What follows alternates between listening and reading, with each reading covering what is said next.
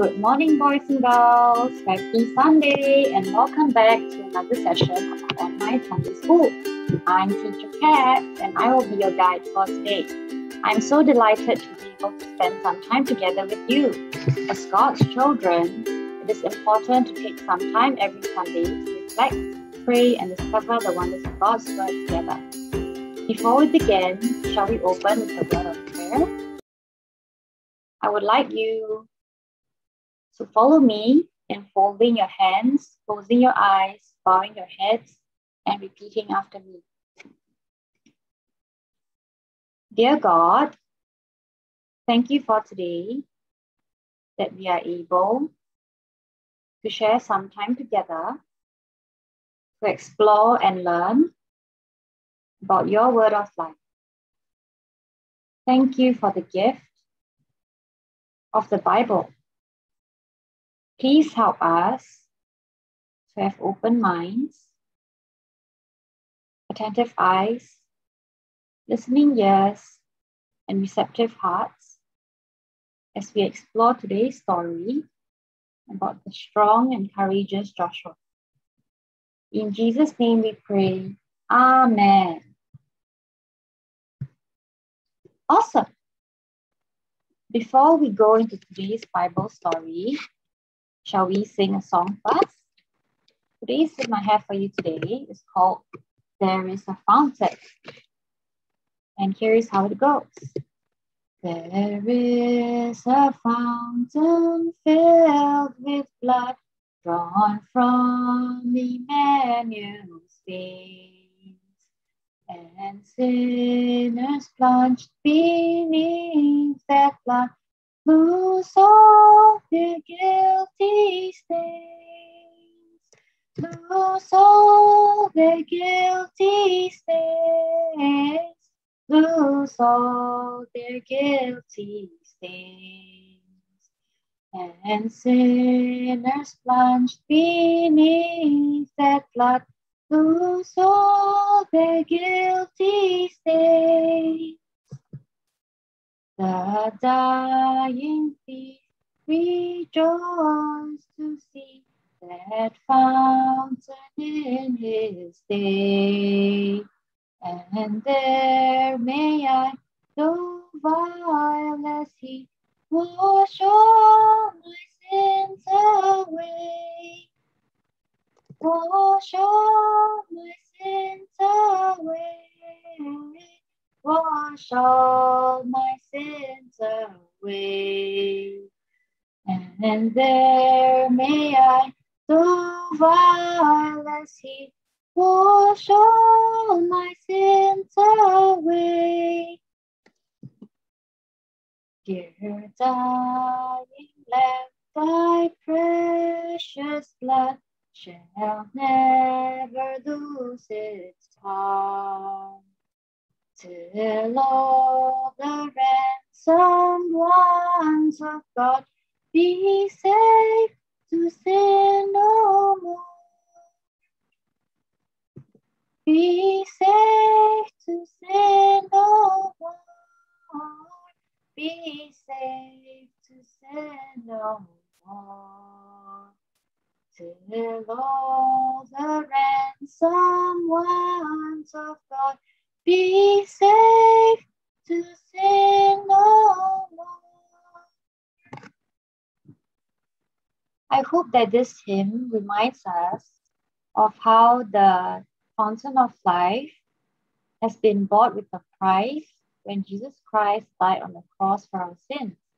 And now his blood serves to cleanse all our sins, and we can always go to him to seek for forgiveness and a new life.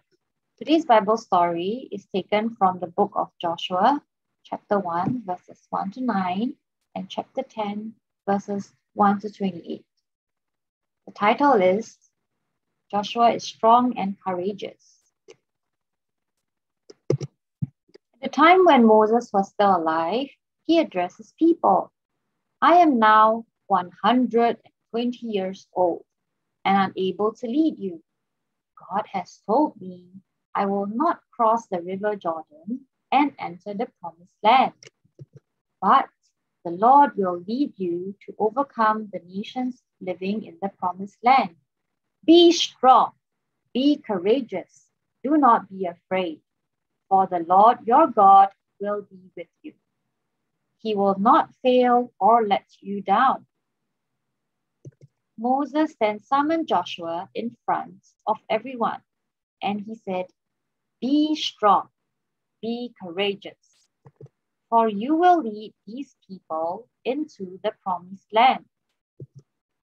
See to it that they conquer it. Don't be afraid, for the Lord will be with you and go before you. He will never fail or forsake you. Joshua was full of the spirit of wisdom, for Moses had laid his hands upon him. He was now their leader, and the people of Israel obeyed him and the Lord. God told Joshua, You are the new leader of Israel. Lead my people across the Jordan River into the promised land. It extends from Negev Desert in the south to the Lebanon mountains in the north, and from the Mediterranean Sea in the west to the Euphrates River in the east, including all the land of the Hittites. I will be with you just as I was with Moses. I will not abandon you or fail to help you. Isn't it glorious that God would want to speak to Joshua personally? And I'm sure that Joshua had faith in God after being in the wilderness and seeing the miracles of God and how he helped his people. Be strong and courageous. Obey every law Moses gave you, and you will be successful in everything you do. Remind the people about these laws and think about them every day and night. Be bold and strong. Banish fear and doubt. For remember, the Lord is with you wherever you go. After 3 days, the officers gave orders to move into the promised land. When you see the Ark of the Covenant being carried by the priests, you are to follow it at a distance. Joshua told everyone to get their lives right with God. For the next day, they would see him do amazing things. To get to the promised land, they had to cross a river, the Jordan River.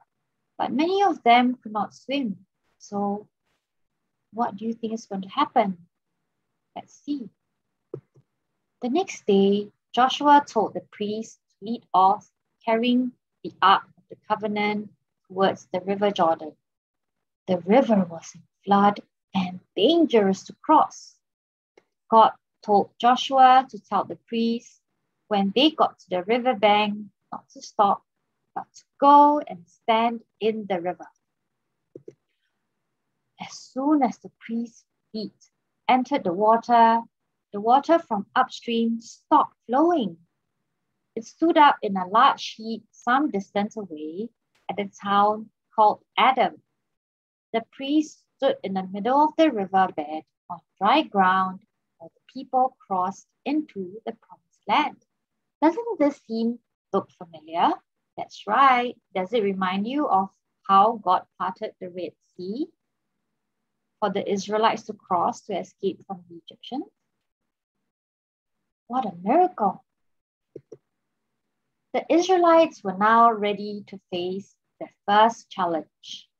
Ahead of them was the heavily defended walled city of Jericho. The Lord told Joshua, I have delivered Jericho to you. For 6 days, march around the city with all the armed men. Have 7 priests with ram's horn, trumpets lead the way. Then on the 7th day, march around the city 7 times with the priests, blowing the trumpets. When they sound a long blast and the army shouts, the walls of the city will collapse. On the seventh day, they set off at daybreak and marched around the city walls 7 times. The 7 priests led the way, blowing their rams' horn trumpets. When the trumpets blasted and the army shouted, the walls of the city miraculously collapsed. And that is how the city of Jericho was taken. Joshua and the Israelites had captured Jericho and Ai by now. The nearby Gibeonites had deceived Joshua into believing that they were from a faraway land and made a treaty with him. They were now wood gatherers and water carriers for the Israelites. The leaders of the tribes of the land of Canaan, which was the promised land, were dismayed. The people of Gibeon were now allies of the Israelites. So, King Adoni-Zedek of Jerusalem sent messengers to several other kings, Hoham of Hebron, Piram of Jarmuth, Japhia of Lachish, and Debir of Eglon. They agreed to combine their armies to attack Gibeon to defeat the Israelites. The men of Gibeon sent messengers to Joshua at his camp in Gilgal. "Come at once! Save us! Help us," they pleaded. "All the Amorite kings who live in the hill country have joined forces to attack us." Joshua and his entire army set out for Gibeon. "Don't be afraid of them," the Lord told Joshua, "for I have given you victory over them." That night, the Israelites took the Amorite armies by surprise and chased them as they fled. As the Amorites retreated, the Lord sent a terrible hailstorm. The hail killed more of the enemy than the Israelites killed with their swords. Joshua needed daylight to destroy their enemies, so he prayed to the Lord in front of all the people of Israel. "Let the sun stand still over Gibeon and the moon over the valley of Ajalon." And you know what happened? The sun stayed in the middle of the sky and did not set as a normal day. During the battle, the 5 kings escaped and hid in a cave at Makkedah. Joshua commanded, "Cover the opening of the cave with large rocks and put guards at the entrance to keep the kings inside. The rest of you continue chasing the enemy and don't give them a chance to go back to their towns. The Lord has given you victory over them." The Israelites totally wiped out the 5 armies of the 5 kings, except for a tiny remnant that managed to reach their fortified towns. Then Joshua said, "Remove the rocks covering and the opening of the cave and bring the 5 kings to me." Joshua then defeated the 5 kings. Joshua then captured and destroyed the town of Makkedah, and therefore he conquered many cities that day.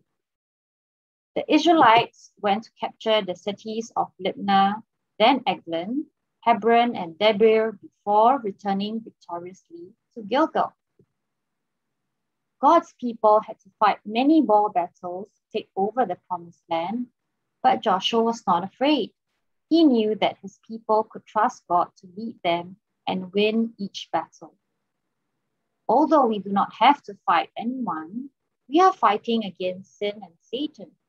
We can trust the Lord to fight our battles for us as we stand against Satan. Remember, we can trust God to help in our fight against the evil in this world. Now, shall we review 2 Bible verses that we have memorized before. The first comes from Matthew chapter 5, verse 16. In the same way, let your light shine before others, so that they may see your good works and give glory to your Father who is in heaven. And next from Philippians chapter 2, verse 13. For it is God who works in you, both to will and to work for his good pleasure. And now comes our first catechism, questions 46 to 50. Question 46. Did our Lord Jesus Christ ever commit the least sin? No, he was holy, harmless, and undefiled. Question 47. How could the Son of God suffer? Christ, the Son of God, became man that he might obey and suffer in our nature. Question 48. What is meant by the atonement? Christ satisfying divine justice by his sufferings and death in the place of sinners. Question 49. What did God the Father undertake in the covenant of grace? To justify and sanctify those for whom Christ should die. Question 50. What is justification? It is God's forgiving sinners and treating them as if they had never sinned. Now, shall we close in prayer?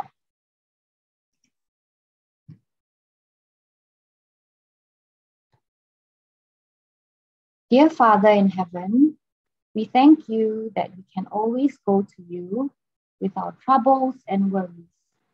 Thank you that we can trust you to be near us always. Please give us strength and courage to trust you as we serve you.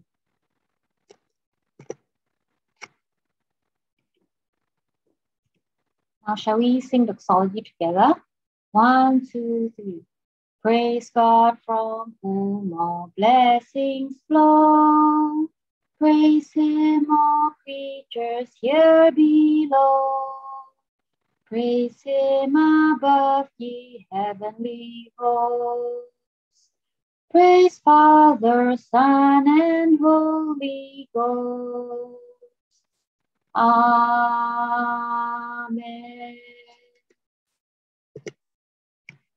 Remember, God is the source of courage in our battle against evil.